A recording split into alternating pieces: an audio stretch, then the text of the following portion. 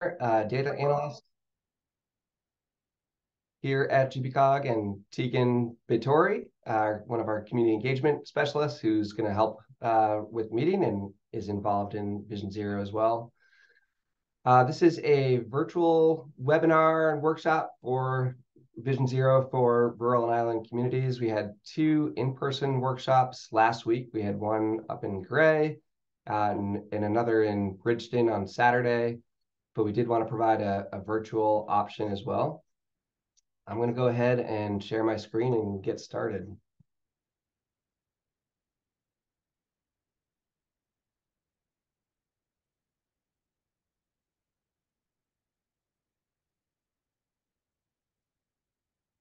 Okay, today's agenda, we're going to just quickly cover who we are, talk about what is Vision Zero and the safe system approach. We'll talk about what is a Vision Zero action plan, and then we'll review some local crash data in our region, and then open it up for comments and questions at the end. For the comments and questions, I think what we'll do is we'll promote you all to panelists, or give you the option to join as a panelist, and you can accept or not depending on your situation. We also should have the Q&A function enabled. So if you have a question as we're going through, feel free to write that in, and we can either try and answer it as we're going, one of us, or address it at the end. And then lastly, this meeting is being recorded.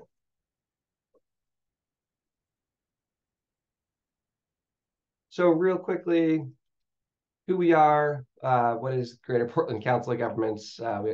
Our acronym is GPCOG. We are a regional planning organization. We were established in 1969. We offer a range of planning services and programs. Just to give you some highlights, we have an economic development department that provides a variety of programs and loans and funding assistance to locally owned small businesses. We have a brownfields program that leverages federal funding from the EPA to clean up brownfield sites in the region. We have a cooperative purchasing program that coordinates the bulk purchases of products like road salt and heating fuels and signs and bulk paper and office supplies that municipalities use in order to save money. We have a transportation team, hence the Vision Zero project. And we also have a sustainability team that does climate action planning, and a planning team that helps municipalities with local planning efforts, comprehensive plans, neighborhood master plans, those types of projects. We're also home to PACs. So because the Greater Portland region is an urban area that's greater than 200,000 people, we're required to have a metropolitan planning organization. And so PACs, as the metropolitan planning organization, directs how a portion of state and federal funds for transportation are spent in the region. And so through PACs, we direct the spending of about $25 million in transportation funds annually. GPCOG, we're funded through a combination of member dues, state and federal grants, and I'd suggest going to our website, gpcog.org, to learn more about all the different work we do. Those are some of the highlights, but there's really a lot of things that we do. Our GPCOG region is shaded in green here. It's essentially Cumberland County, plus or minus a few towns. And then the PACS region is different. It's 18 municipalities that make up the Portland urbanized area, and that's on the right. This is our project team. Myself, Lucy, and Tegan are here today. Emmy couldn't make it. So what is Vision Zero? This is our second Vision Zero plan. We just finished one for the PACS region earlier this year. It was adopted in May. And I thought what we do is get started. We put together a video for that project that really helps humanize some of the data and the statistics that we'll be showing later on. So I'm going to go ahead and play this video for you. It's very short. It's about 3 minutes long. I've wrecked a few cars by being intoxicated. Oops. Someone had like rear-ended us. And I was taking a bend a little too fast, and I hit the curb and the car rolled. Sort of run off the road when riding my bike. I was T-boned in an intersection with my mom. I was hit by a car on Baxter Boulevard on a bicycle. I know a couple people who've been hit by cars while they were biking or walking. The car behind me stopped, and it was within 2 feet of my car. The third car behind was doing 65 miles an hour. She totaled 3 cars and messed up my neck. I got 3 plates in my neck now. Luckily, I hit them. It didn't come into the side of the car, but the car in front of me, and there was a fatality that the person in the back seat behind the driver died because of the impact. One of my friends was just killed in a motorcycle accident, crashed his motorcycle at about 1 in the morning in June. I lost my 23-year-old daughter in Portland, Maine. On November 1st, 2016, she got hit by a distracted driver, and she died 9 days later. How many people do you think should be killed or seriously injured in traffic crashes? Should be 0. 0. None. 0. I think people should be staying alive. Well, in the perfect world, yeah, nobody gets hurt. 0. Nobody should have to die in traffic accidents. I would love it that nobody was to have to die. None. There really shouldn't be accidents. I think that should be 0, yeah. A 0 is a pretty good number, I think. Should be 0. It's a daily struggle every day to live without her. So to the people out there, come together and make a change, so we have 0 deaths.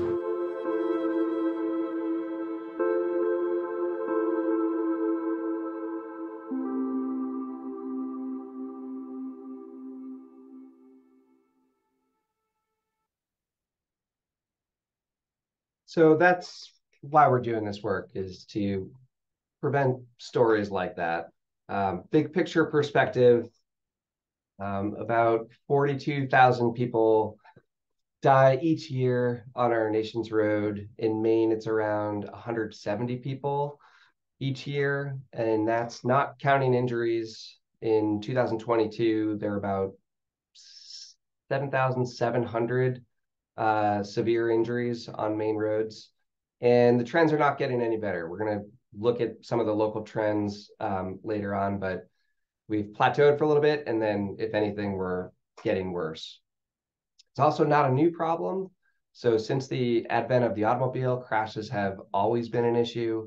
We're going to take on a quick spin through history just to provide some background and context as to how we got to where we are now. So there's a historian, Peter Norton, that wrote a journal article that describes 4 major paradigms in the history of traffic safety in the US. This citation is below on this slide. And the first period is safety first. This is 1900s to 1920s. Cars were new at the time. Not many people owned them. They were considered pleasure vehicles. So owning a car was similar to nowadays owning a yacht. And public opinion really recognized the danger at the time posed by cars, especially to pedestrians and vulnerable users. And if you can imagine, the streets were full of people walking, biking, horse and carriages, etc. And the public really expected car owners to drive safely and responsibly and yield to those other uses.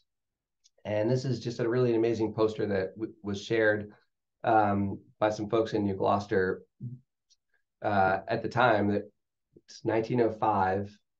Automobile warning: automobiles are hereby forbidden running through the village at a speed exceeding 8 miles per hour. Really illustrates the sentiment at the time. So that all changed when we entered the period of control between the 1920s and 1960s. More people owned cars as they became less expensive. The focus shifted towards controlling non-driver behaviors. And so this is when the term jaywalking was invented.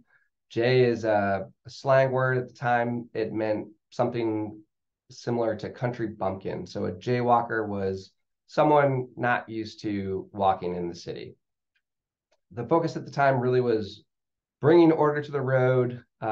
It's also the time when speed limits were set and universal signs like stop signs, traffic signals, crosswalks, really like bringing order to the traffic flow on our roads. And unfortunately, giving most of the control to vehicles and the responsibility really shifting to pedestrians and bicyclists and others to get out of the way. Shifted with crashworthiness, the focus really shifted towards solutions to make vehicles safer.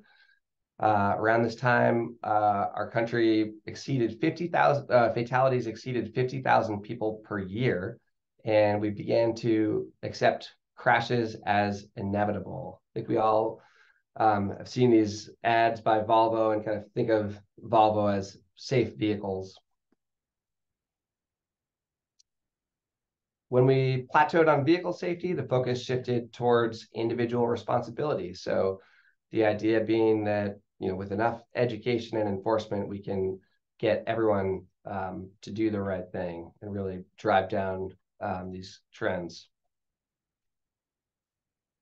We're now entering the era of Vision Zero, which is a more holistic approach to traffic safety.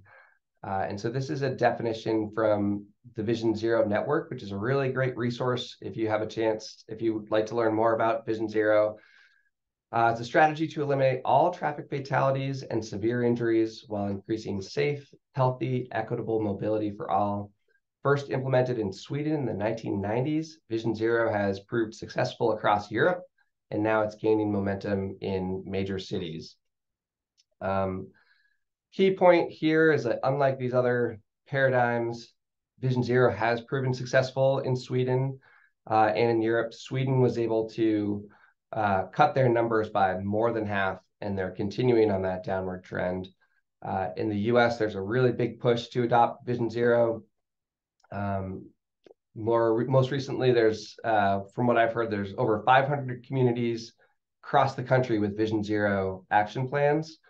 And when you look at the population of those communities, that's more than half the US population lives in a city or a county with a Vision Zero plan in place. And the US DOT has adopted Vision Zero as the safe system approach. And one of the things I didn't realize at first when beginning this work is how much Vision Zero is more than just a target. It's really meant to be a change in perspective. And so this is a graphic that shows the safe system approach. There's 6 principles around the outer ring.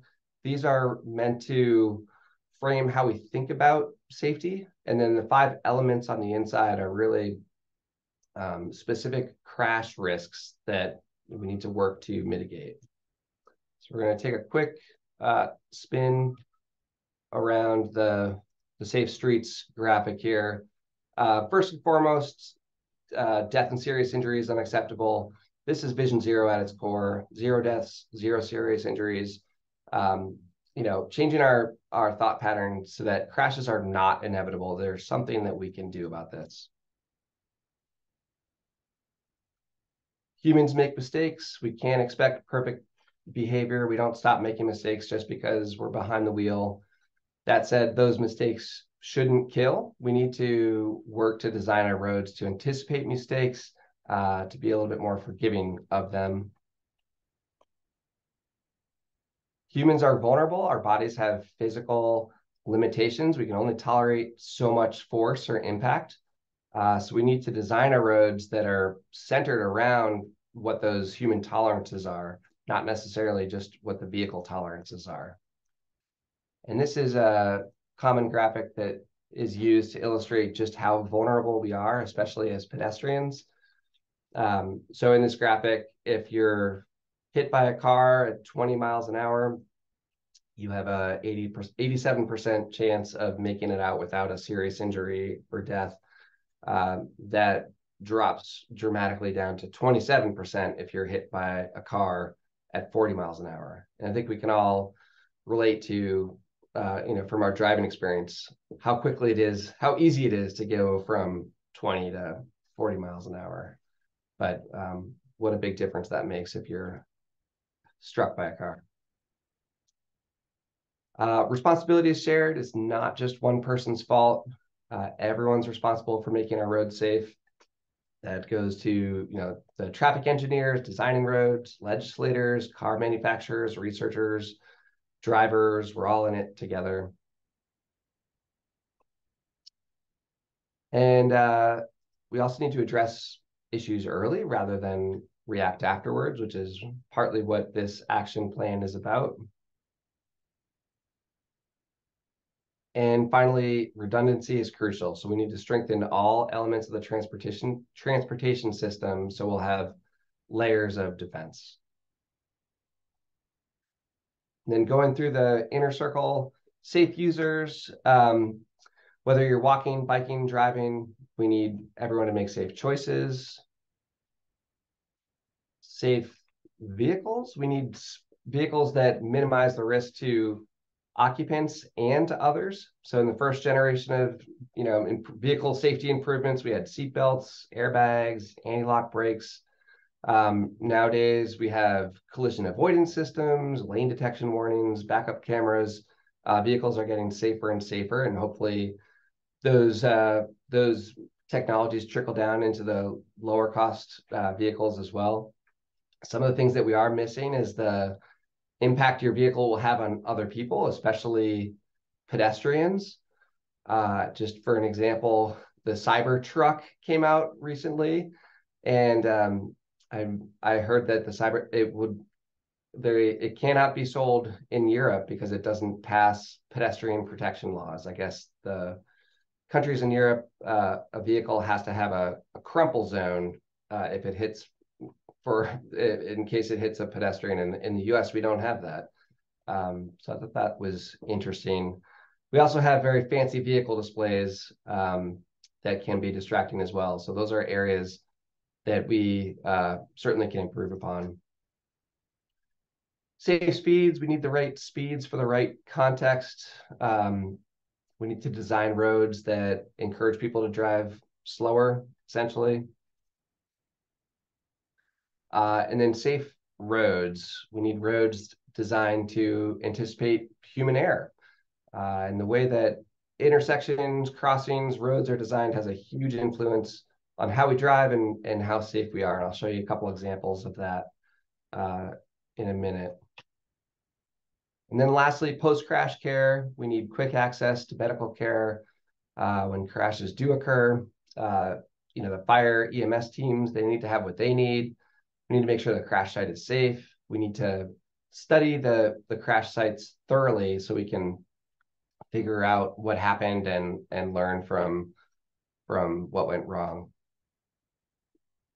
And so that's the Vision Zero and the safe system approach. Again, safe system, it is the US DOT's version of Vision Zero, essentially.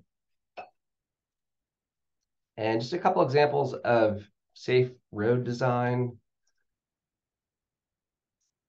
The Federal Highway Administration, they've developed the Proven Safety Countermeasures Initiative, which is 28 safety treatments and strategies that are research has shown they're proven to reduce crashes. So there's a whole website devoted to this. If you Googled FHWA Proven Safety Countermeasures, you'd see them. Oops. So one example, crosswalk visibility enhancements, making sure a crosswalk is lighted, really enhancing the visibility of the crosswalk with placards and signs in the center, up to 42% reduction in pedestrian crashes. Rectangular rapid flashing beacons, RRFBs, up to a 47% reduction in pedestrian crashes. Pedestrian refuge islands, up to 56% reduction pedestrian crashes. Centerline rumble strips, up to 64% reduction in head-on fatal and severe crashes. Then you also have shoulder rumble strips as well. Converting a signalized intersection to a roundabout has up to a 78% reduction in fatal and severe crashes.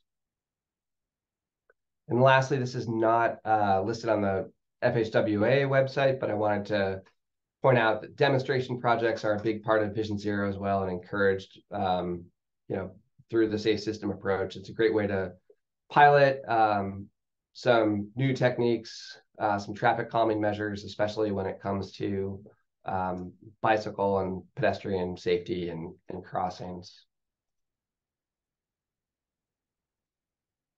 Okay, so what is a Vision Zero action plan? I'm going to start with how this project is funded. So this is funded by a Safe Streets and Roads for All grant, which is just this really big opportunity. There's it's within the bipartisan infrastructure law. There's multiple rounds of this grant, a tremendous amount of funding.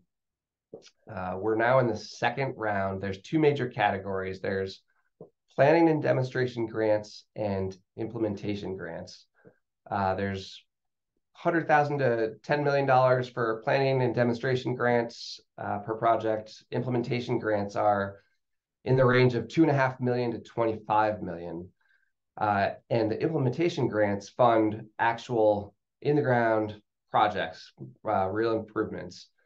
The caveat is that in order to get an implementation grant, you need to have an action plan in place. So what we're working on is an action plan. What our goal is when we finish the action plan is to really put together an application for an implementation grant. They will likely be competitive implementation grants. So the caveat to that is that if we're not successful in implementation grants, there's lots of other grants within the bipartisan infrastructure law that we could potentially apply for. And having a plan in place really helps give us a leg up for those opportunities. And then even within the state, there's different opportunities that we're having a Vision Zero plan really helps give us a leg up. And then just a little bit more on our efforts here. So the plan we did last year, that was for the PAX communities. We're calling it the urban and suburban Vision Zero action plan. What we're working on now is Vision Zero for rural and island communities. So it's all the communities in magenta in this map. And here are some key components of Vision Zero action plan. The action plans are all going to look a little different, but Federal Highway really wants to make sure that these are addressed in each plan. So starting with safety analysis, we need to look at local crash data and trends. Ultimately, we need to prioritize locations and potential projects. We need to include a way to measure our progress. We'll need a leadership commitment so that our plan will ultimately be adopted by the GPCOG executive committee, but within each town, the town would likely need to adopt a Vision Zero policy or adopt or get on with this plan. We also have an advisory panel and then community engagement, which is really what we're up to this month and last month. Best way to get a sense of what an action plan is would be to check out the one that we did last year. It was adopted in May, and it's on our website, visionzerogreaterportland.org. And just give you a sense of our general timeline. We launched the project in September. We started raising awareness about it, established an advisory panel. We're now on phase 2, identifying issues. So we are fully engaged, working on public and stakeholder engagement. and then as well as analyzing crash data. Next, we're going to be looking towards finding solutions, identifying priority locations, and formulating different action steps. And then finally, drafting the plan in March and April of next year. We'll review the draft with the advisory panel. It'll also be open for public comment, and ultimately we'll seek adoption of the plan by the GPCOG Executive Committee. So it's a quick project. Really, the focus is on getting the region and the individual communities eligible to apply for round 3 implementation grants or other federal grant programs under the bipartisan infrastructure law. So with that, I'm going to pass it over to Lucy to talk about local crash data. Hi, everyone. I'm Lucy. I'm a data analyst here at GPCOG, and yeah, I'm going to run us through some of the crash trends that we're seeing in the region. So first, going through by the different sort of sub-regions that we're looking at, we have the Lakes region, Gray, New Gloucester, Pownell, and Durham, and the islands. So starting with the Lakes region, this is looking over the past 10 years at fatal and injury crashes. We see that there's been around 1 to 6 fatal crashes per year, and anywhere from 70 to 112 severe injury crashes. And then I think, there's up and down within that, but the thing that we're concerned about is sort of that uptrend over the past few years. Going on to the Gray, New Gloucester, Pownell, and Durham region, we see once again that uptick over the past few years since 2020. And around, 2022, there were no fatal crashes, but around 1 to 3 or 4 fatal crashes per year, and anywhere from 100 to 138 severe injury crashes per year as well. Looking at our island communities, these communities, in some cases in 2019 and 2022, actually achieved Vision Zero of, not having any fatal or severe injury crashes. But there are still issues. We see fatal crashes. There was actually another fatal crash this year in 2023 on Long Island, and a few injury crashes as well. And then looking overall, so our crash analysis for the project is going to consider crashes from 2018 to 2023. And looking at the overall numbers by sub-region, we see 11 fatalities and 53 severe injuries in the Durham, Gray, New Gloucester, and Pownell region, 17 fatalities and 66 injuries, severe injuries in the Lakes region, and 1 fatality and 3 severe injuries on our islands. Getting a little bit into the types and conditions, there's all sorts of things you can dive into here. So this is really just an overview. I think the interesting thing from this is that over a third of all crashes in these regions involve a vehicle going off the road. And these crashes tend to be particularly dangerous, and they make up for over half of all fatal and severe injury crashes. These crashes are also often associated with speeding or going too fast for road conditions. There's some things that are more common in our rural regions than in our urban and suburban ones. And so that's something that we're considering as well.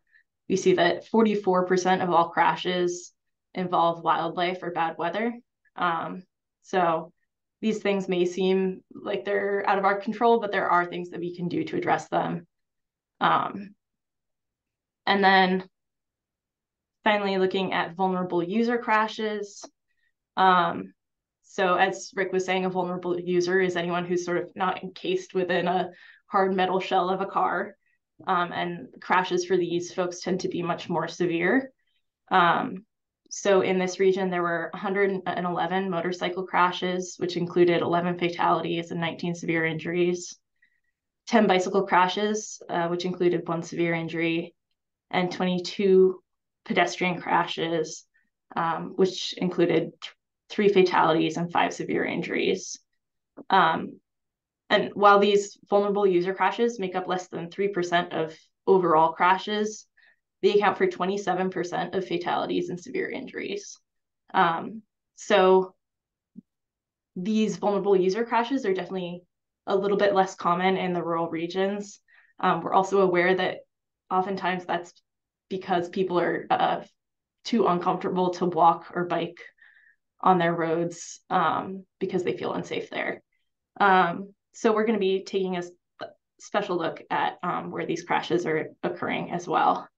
I think it's important to note as well that every bike and pedestrian crash that was reported led to an injury of some type or a fatality.